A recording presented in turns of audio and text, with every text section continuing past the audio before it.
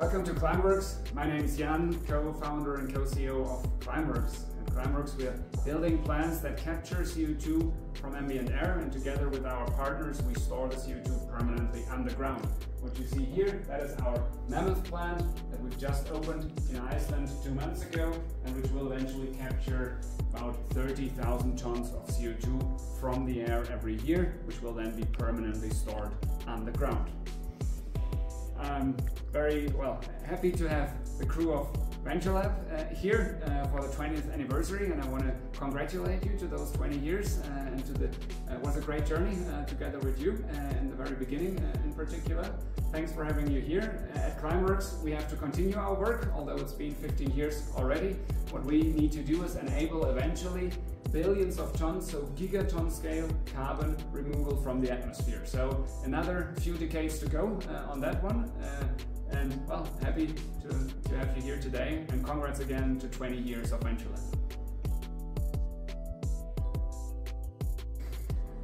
Hi, my name is Isabella Martini. I am from the Wyss Center Translational Center, and I'm here today to visit Climeworks in the context of the celebration for Venturelab 20th anniversary. Today we had an incredible visit at Climeworks, as we really got to understand how they are creating this big machine to capture CO2 from the air.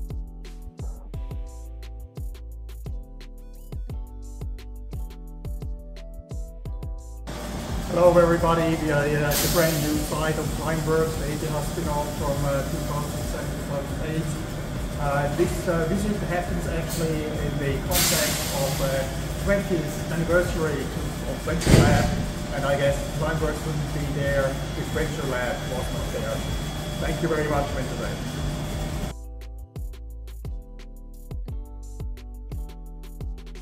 Hi, I'm Christer Bergstroem from Capital Rewards Partners. We're investing in startups.